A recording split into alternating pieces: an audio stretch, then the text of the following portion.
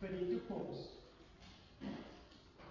En ons het nou gekyk oor die metafoor, het ons gekyk oor onder anker, suurdeeg, en so jy, as jy dit gemys het, dan kan jy dit gaan opvang op YouTube, en so kom ons dit daar agter opneem, so, dan kan jy dit beleef. Maar vandag praat oor metafore vir die toekoms, en ons praat oor die oë vandag, wat 'n baie belangrike rol in ons lewens speel. Nou, my teksgedeelte wat ek vandag met julle wil gaan dit lees vandag, is Openbaring 3, vers 14 tot 22. Hy sê daarso, Openbaring 3, vers 14 tot 22. En skryf aan die engel van die gemeente van Laodicea. Dit sê die Amen, die getroue en waaragtige getuie, die begin van die skepping van God. Ek ken jou werke, dat jy nie koud is en ook nie warm nie. Was jy tog maar koud of warm? Maar nou, omdat jy lauw is en nie koud of warm nie, sal ek uit my mond uitspuug.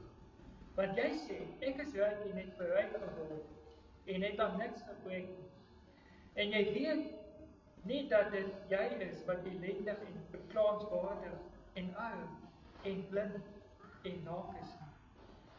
Ek raai jou aan om van my te koop goud wat deur vuur gelouter is, sodat jy kan ryk word, en wit klere dat jy jou kan aantrek, en die skande van jou naaktheid nie openbaar word, en salf om jou oë te salf, sodat jy kan sien. Almal wat ek lief het, bestraf en tugtig het, wees dan ywerig en bekeer jou. Kyk, ek staan by die deur en ek klop. As iemand my stem hoor en die deur oopmaak, sal ek ingaan, na hom toe en saam met hom 'n maaltyd hou, en hy met my. Aan hom wat oorwin, sal ek gee om saam met my te sit op die troon, soos ek ook oorwin het en saam met my Vader op die troon gaan sit het. Wie hoor het, laat hom hoor wat die Gees aan die gemeente sê. En my gedeelte wat ek wil klemtoon volgens by die geleesde stuk is, hy sê daarso, ek raai jou aan om van my te koop goud, sodat daar salf wees om jou oë te salf, sodat jy kan sien. Tot sover. Nou, ons as mense kan nie sonder visie leef. Nou met visie bedoel ek dat ek vir my toekoms die regte drome en met hoop sal leef. Ons weet dat daar dan 'n lewe is van waar ek dan met hierdie verwagtinge en vooruitsigtinge en hierdie verlange om in die koninkryk van God en in sy wil te kan leef. En dit is wat visie is. Nou, maar die probleem is, tog verkies ons eerder 'n voorspelbaarheid in ons lewens.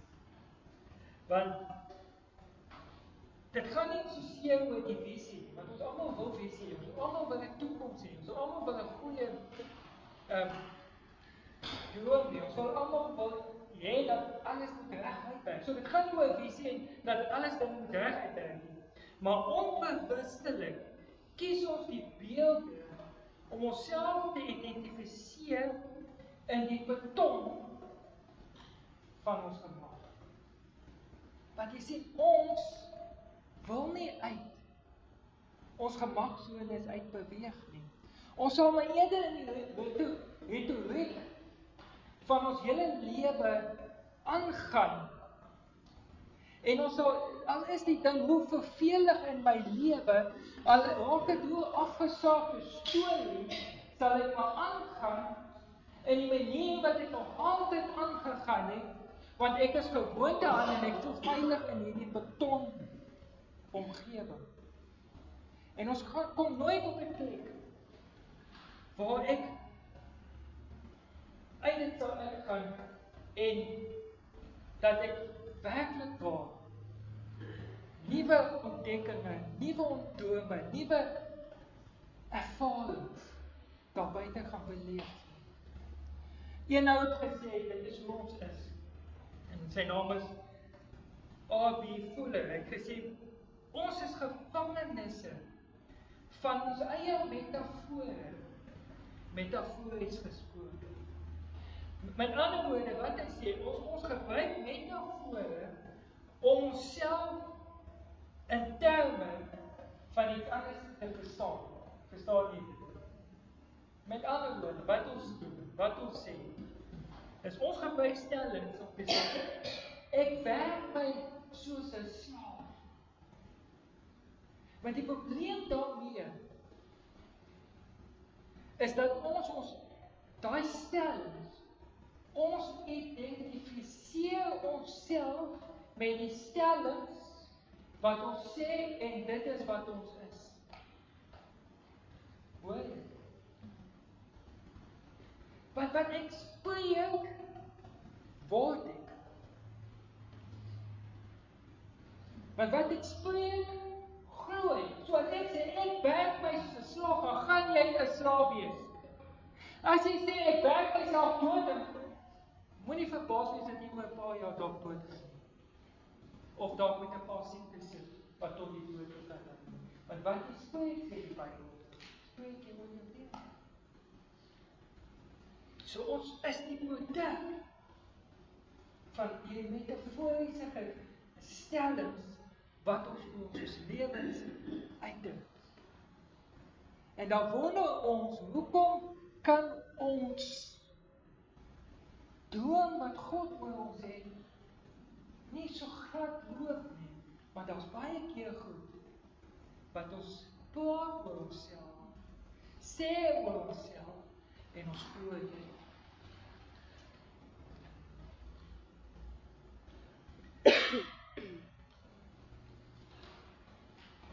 So ons gebruik metaforiese terme om onsself en ander te verstaan.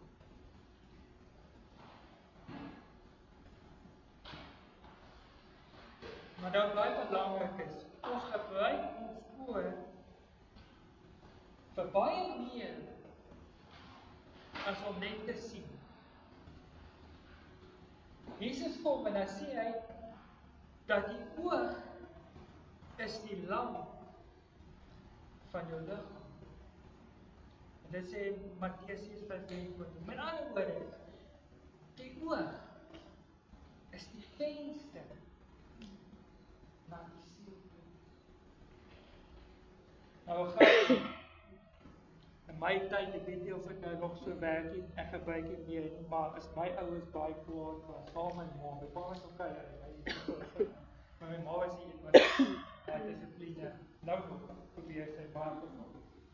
As sy nou kwaad was, en sy onder dissipline, as sy sê, kyk maar na my boog,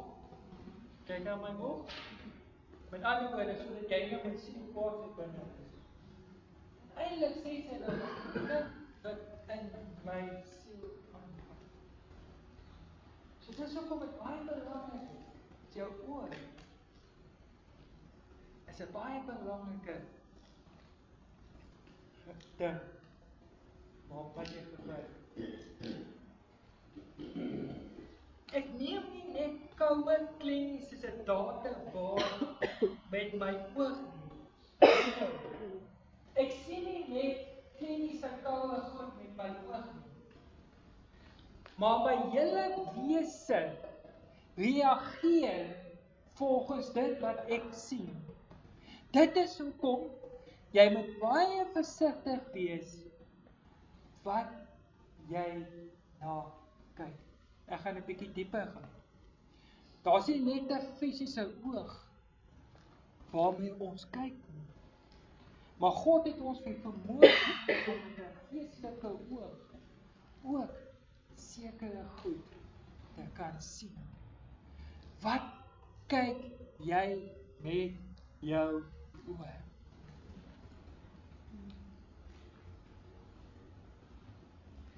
So, ek reageer op die beelde wat ek sien. So dit waarna jy kyk en jou oë meer vol maak, is dit waarby jy jou lewe gaan aanpas.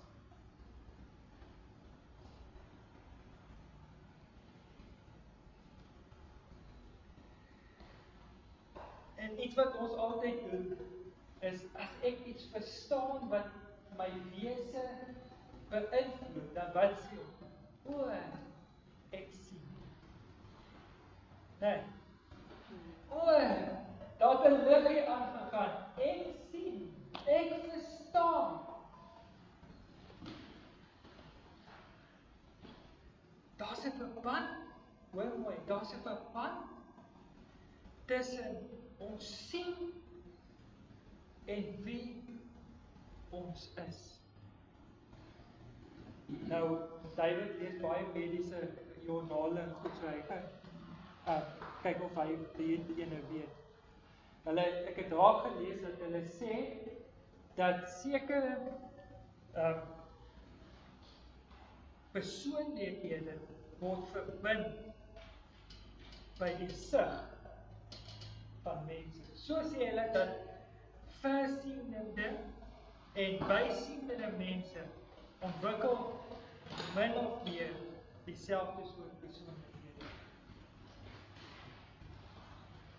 Dit is so belangrik, sig en oor jou lewe beïnvloed volgens hierdie mediese joernale. Maar nou, om 'n volgeling van Jesus te wees, beteken om hom te sien, om hom dop te hou en te volg. Dit is baie belangrik hoe jy na God kyk, hoe jy na Jesus Christus in jou lewe kyk, is die manier wat 'n tipe volgeling jy en ek gaan wees. En daar in die Bybel, Hebreërs 11 vers 1, dat ons oog gefestig moet wees op Jesus, die leidsman. Die leidsman beteken, hy is die volger. My visie moet wees, ek moet kyk na Jesus en hom volg. Nou, die ou kerkvaders het baie goed geleer dat ons oor aan God moet oorgee. Want daar's verskillende maniere hoe ons na God en die wêreld kyk om te leef. Daarom het hulle gesê, en ek sluit af daarmee, moet ons oorgee van die vlees, en dit is die gedagtes en die sig. Van rede is waar ons dink en reflekteer, moet ons oorgee aan God. Van begrip, sodat ons die regte kontemplasie rondom God en sy saak sal hê. So ek wil jou uitnooi vandag, dat wanneer jy kyk, miskien kyk jy toekom na jou toekoms. Daar's dalk 'n paar gebeurtenisse in jou lewe. Dalk is daar 'n paar dinge wat gebeur het, of dalk siektes wat daar is. En dit maak dat jou oë nie meer helder gefokus is nie. Nooi ek jou vandag, nooi God jou vandag, om weer eens dat jou oë aangeraak sal word, sodat jy kan sien. Jesus het dikwels gesê, ons moet nie net hoor nie, maar ons moet ook sien. Ons moet God se